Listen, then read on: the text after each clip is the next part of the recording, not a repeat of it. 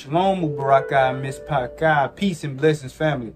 In this video, we're going to be talking about the deep level of knowledge that has to do with the Ark of the Covenant, exactly what it was used for, and exactly what it was, the deep advanced technology that it was.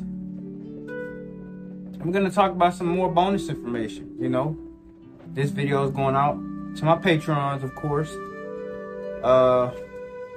You guys really deserve this information. By the way, this shirt, I know it's wrinkled, but it's pure fine lining. So it's a high vibrational shirt. So I'm gonna be reading a little bit from my notes because this is a lot of detail and I can't memorize a lot of this stuff because it's so advanced. Only an electrician or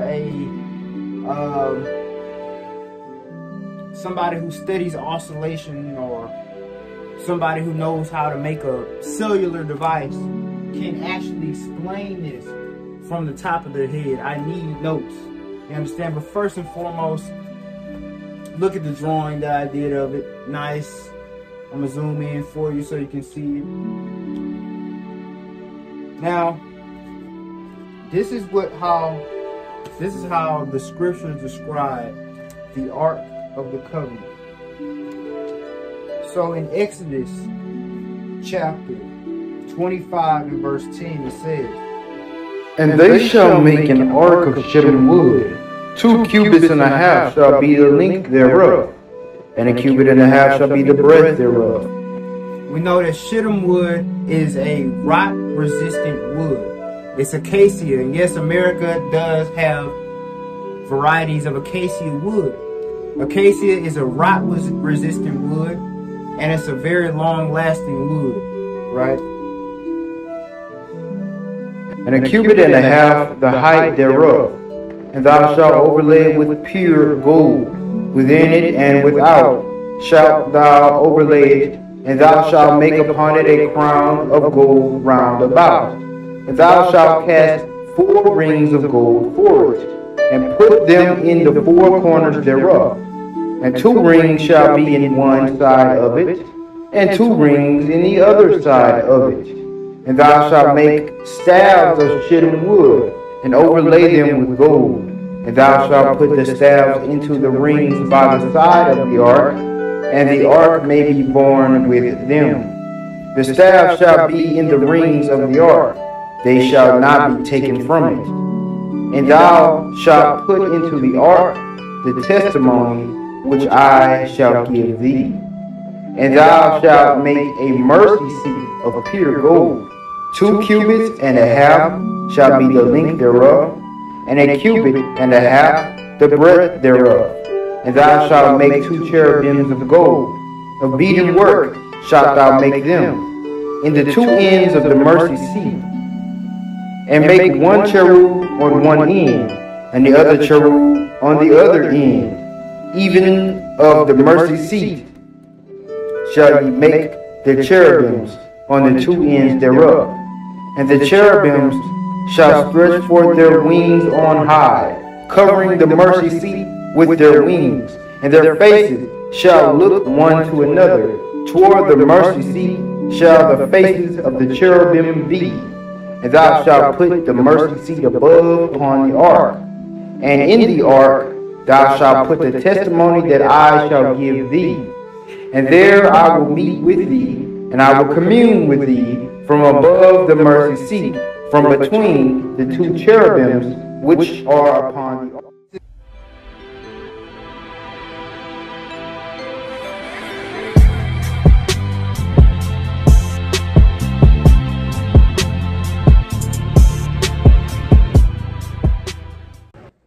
I would have loved this. I'm just being completely honest with you. I would have loved having something like this around me, and I'm using it to communicate with the almighty power of the physical and spiritual realm. So let's look at this in depth, right? So you have this box. It has a gold, which is a superconductor of electricity. Inside of the gold, shittim wood, which is the insulator. And even more inside of that is another layer of gold. Inside was the tables of stone. And on top you have two pieces of gold that stick out. These are the two cherubim. If you know anything about the cherubim, right, they are the angelic host that is in charge of guarding, they guard the throne of Yah, they guard the Garden of Eden. The word cherub, which is the same word as Horeb, like Mount Horeb, it means destroyer. So the cherubim, these are destroyers, right? What did Yah say in the second commandment? Thou shalt not make unto thee any graven image. That means do not make a graven image for yourself, for your worship.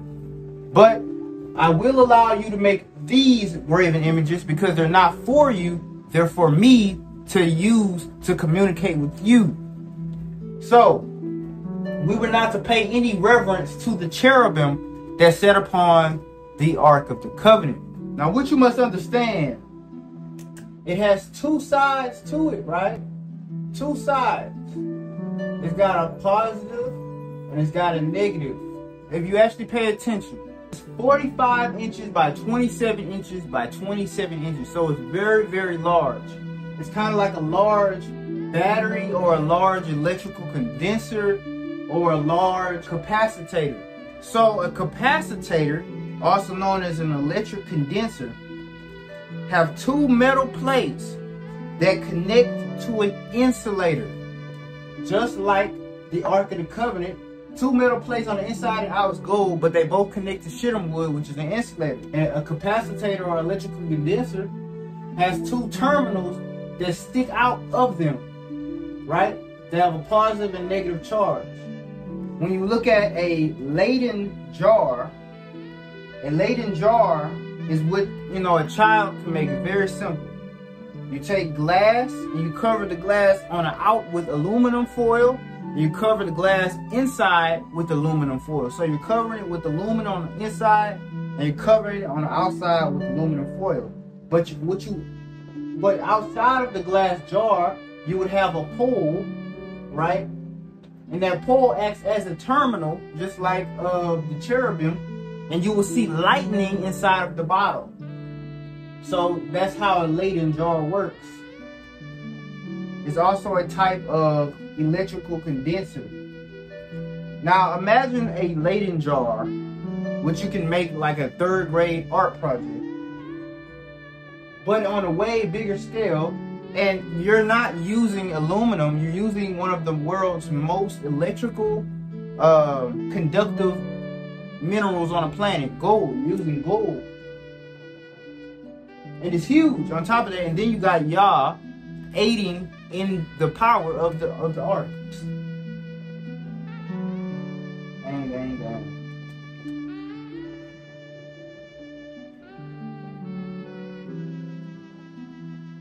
This is why I have a Patreon, so I can have more money to buy more of these because it keeps running out of ink. So it's a communication device, but not just any communication device. It actually acted more like a portal, right? Because in between the wings of the cherubim, you could see the spirit of Yah as he spoke to you. It was almost like the two terminals, which are the two cherubim, had an electric arch between it, like the two terminals of a taser,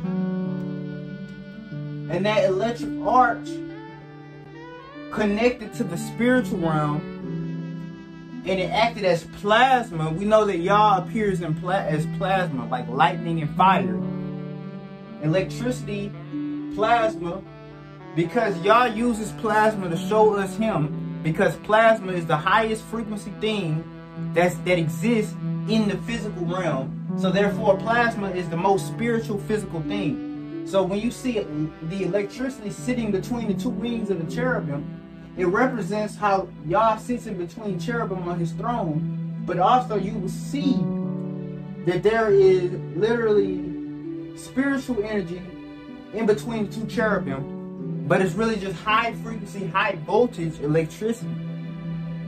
Now, it's like a communication device because we use it to speak to y'all, and it's kind of like a portal because we can literally see the spirit of y'all between the two cherubim. But unlike a portal, you can't walk through it because you try to even touch it, you die. But it's more like talking to y'all on FaceTime. It was a electric device. So what do I mean by an electrical device? Well, the frequency of Yah that sat between the two cherubim was extremely high and extremely sensitive.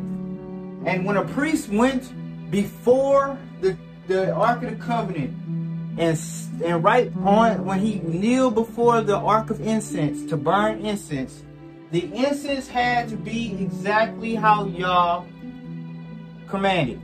It had the exact ingredients that you can see in the holy incense. If that incense was not his exact command, or if it was what you would call a strange incense, and you burned it, the smoke will react to the frequency of electricity, and you would die on the spot. This is what happened to Aaron's sons, Nadab and Abihu. They offered strange fire before Yahuwah, before the Ark of the Covenant, and that smoke. See, look, every herb has a frequency. Every incense has a frequency.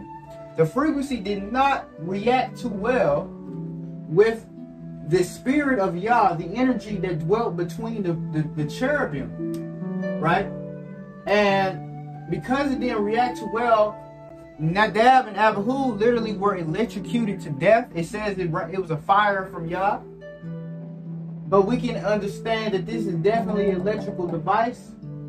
And when the electricity is so powerful, they say this is equal. Experts on this, when they study this, they say the Ark of the Covenant had the power to discharge 10,000 volts of electricity. 10,000 volts of electricity. So that's how powerful this thing is.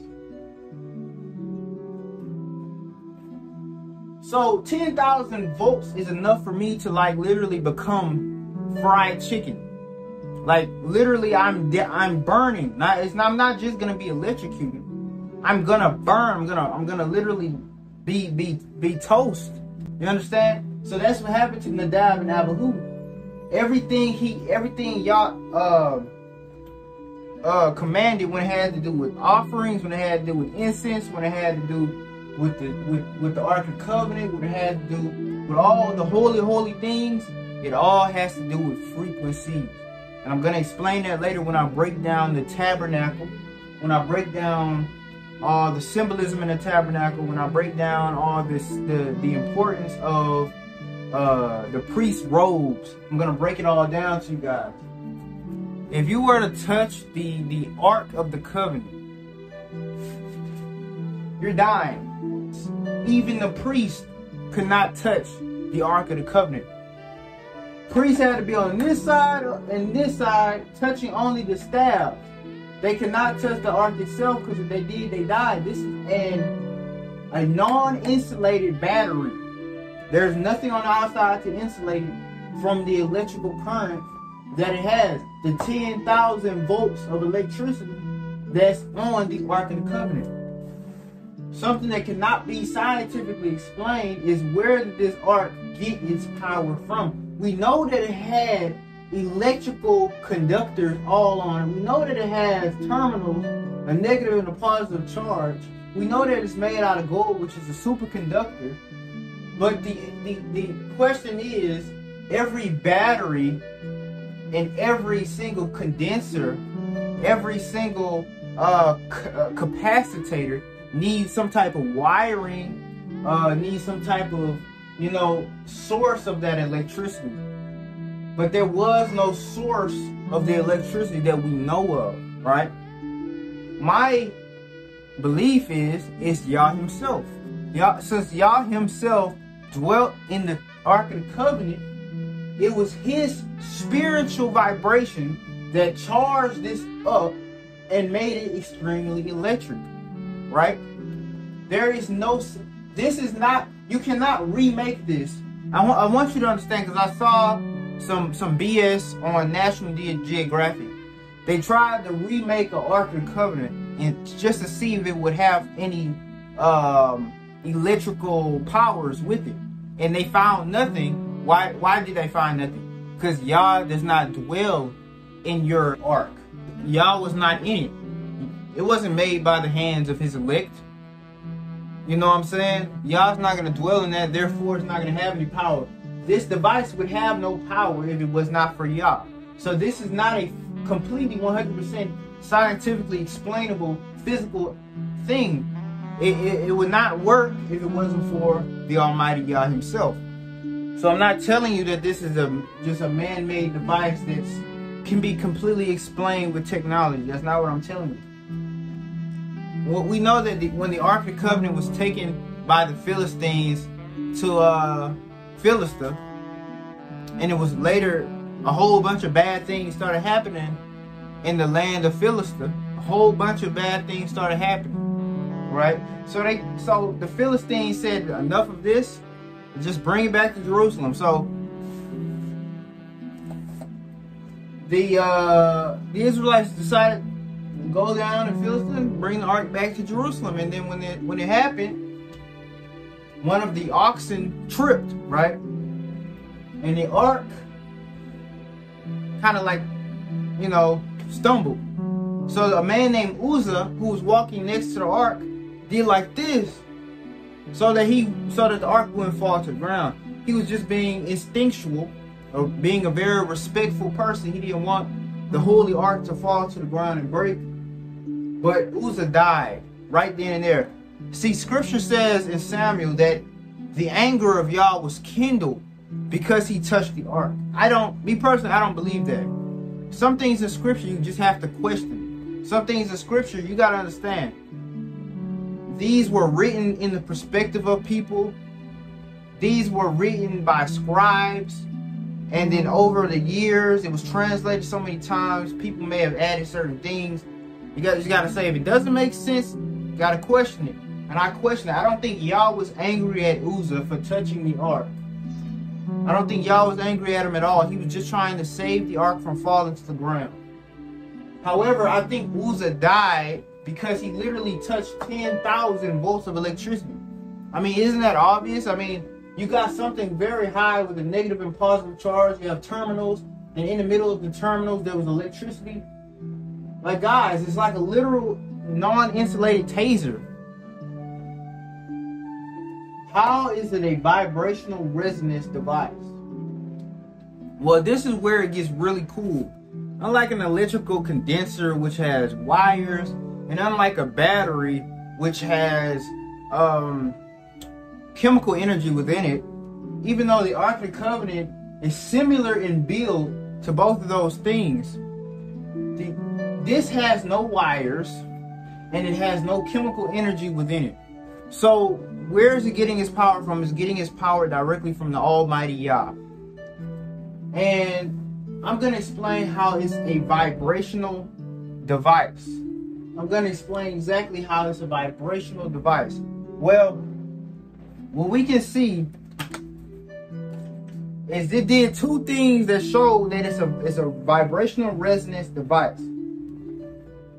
It stopped the flow of the river. Not only did it stop the flow of the river, it says the river actually rose into a heap, meaning the river actually was in a solid state, but still a liquid state, right? It rose into a heap by the city of Dumim. Now, the really cool thing is the only way you can make water stand up or change shape or change any type of its molecular structure is by two things. Either A, you're freezing it, Or B, you're using vibration. My previous thought was y'all just froze the river to make it stop, but freezing it is not going to make it stand up into a heap. The only thing that can make it actually stand up into a heap is vibration. If you've seen resonance, if you've seen the vibration of water, different frequencies actually can change the molecular structure of water into any shape. It can actually manipulate the water into all kinds of geometric shapes. It can change the surface tension of water completely. Shit, vibrations of water even can make light. Vibrations of water can even produce light at a very, very high vibration. Remember, it says the spirit of the Elohim moved above the surface of the water, and he said, let there be light. And you look into the center, and in the center see a glowing blue-purple light, which could be seen with the unaided eye.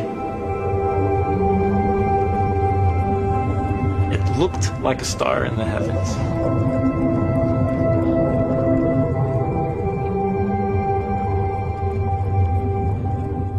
Seth Putterman called it the star in a jar, a tiny spot of bright light contained in a flask of liquid.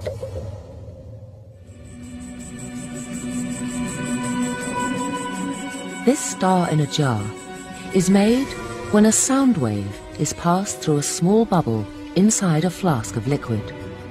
And this sound wave makes the bubble do something remarkable. First it expands, then it collapses. And this collapse happens so violently that vapor molecules trapped inside the bubble slam together and heat up so much that the bubble gives off an incredible burst of heat and light, several thousand times a second, giving the appearance of a star.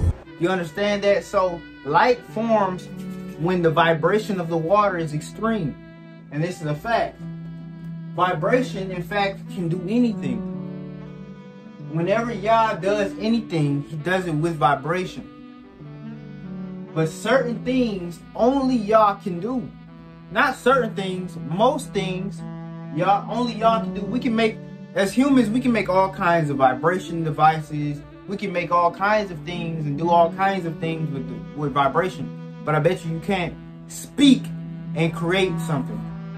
Only Yah can manipulate the vibration of his voice to literally make animals upon the earth. You understand what I'm saying? So, by the way, I just want you to know, if anything I'm saying seems like it's contradicting something that I said a year ago or 2 years ago, that's just because I'm learning new knowledge. You understand?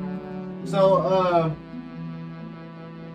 the fact that the Jordan River, stood up in a heap at the presence of the Ark of the Covenant shows that this device emits a certain frequency that can change the molecular structure of water. Also, what it did with the Ark of the Covenant also was known to do is, this is my favorite story about the Ark of the Covenant. It has to do with the Ark of the Covenant. So basically, during the time of the conquest of basically during the time of the conquest of the Holy Land, when Joshua made it to Jericho, the whole army of Israel surrounded the city of Jericho for 7 entire days. And Joshua told all the troops, nobody say a word, everybody got to be completely quiet. Everybody got to be completely quiet. So they were quiet for 6 entire days. But on the 7th day, everybody screamed to the top of their lungs. Guys, this is about 600,000 men screaming at the same time. And then 7 priests blew 7 trumpets, right? These trumpets were made out of ram's horns. Anywhere between 420 to 440 hertz. The average is about 432 hertz, which they call the frequency of the universe. which is why we blow our trumpet in the beginning of the month. It emits a very great frequency. And there's something called resonant frequency, right? Resonant frequency is basically when everything has a resonant frequency. These glass bottles have resonant frequencies. When I hit them against each other, you hear the resonant frequency. That's the frequency. That's the frequency of this glass, right? That's the frequency of this glass. Now, if I were to scream, right, and I were to match the frequency of the glass, it would literally make this noise. You would hear it. I wouldn't even be hitting it. You would just hear this. If I start to scream and it matches this frequency. Now, if I keep doing that for a very long time and I increase my volume, then this glass will break. So, by 600,000 people screaming, plus 7 priests blowing trumpets, what would have happened is they would have eventually produced the same resonant frequency as the gold on the outside of the Ark of the Covenant. So what that would do is it would cause the Ark of the Covenant to literally vibrate. So now the Ark of the Covenant is vibrating, producing energy. So it would take a very lot for gold to break. It's not going to break with vibration. So what's going to happen is it's going to start vibrating so intense that that resonant frequency is going to then just completely crumble the walls. When you think about it, you realize the Ark of the Covenant actually has 4 tuning forks on it. 2 large tuning forks on this side. These are the staves. And you have 2 large tuning forks on the other side. This is why you're not supposed to take the staves out. These are big golden rods, and so they connect to it right here. And these they act as very low frequency tuning forks. And then you have high frequency tuning forks right here. This is what they look like from the top. They're like regular size tuning forks, but they're very thin. Right, so these are high frequency tuning forks. And these are low frequency tuning forks. So you got a high frequency, you got a low frequency right there. So you can do almost any type of damage you want to do with those frequencies. And you can make any frequency you want with these 2 combinations. Now another thing that I want to talk about. So we understand how it's a vibrational resonance device. But another thing I want to explain is simply this, right? Inside of the Ark of the Covenant, we got to think about what's inside of the Ark.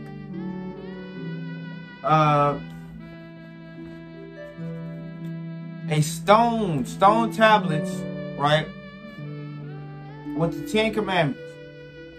Now, in my personal opinion, I don't think the stone tablets were stones, just regular rocks. I'm not gonna buy that. I believe that the stone tablets were either topaz, quartz, or some type of tourmaline. These crystals can be found all throughout the Mojave Desert. It would be very easy for Moses, or for Yah to show Moses an area where you can find big slab of tourmaline stone, quartz stone, or topaz stone. Now, what's important about these 3 types of crystals, which can all be found in the Mojave Desert, which is the true Sinai, is that all 3 of these crystals are what you would call piezoelectric, meaning when they are hit with a certain vibration and put under a certain force, they emit an extreme electricity. Quartz, for example, if you compress quartz, it literally would emit an electrical current, a very powerful electrical current. In fact, the device that you're watching this video on has quartz crystals in it. Your phone, your computer, your laptop,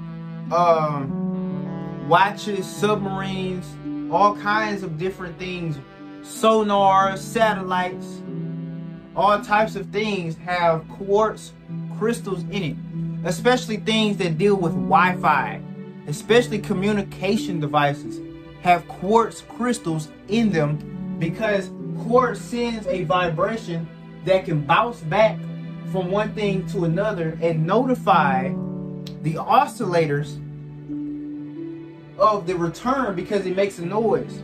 The tables of testimony, which is the 10 commandments, to be written in quartz, crystal stone, or topaz, or tourmaline, it makes a lot of sense. Quartz has the highest frequency out of everything on Earth. There's only one thing that you can find on Earth that has a higher frequency than quartz, and that is a crystal called modivite. But modivite comes from the heavens. Modivite is literally a meteorite crystal. The 10 commandments was written in crystal, right? So guys, I hope this video taught you some things, and yeah.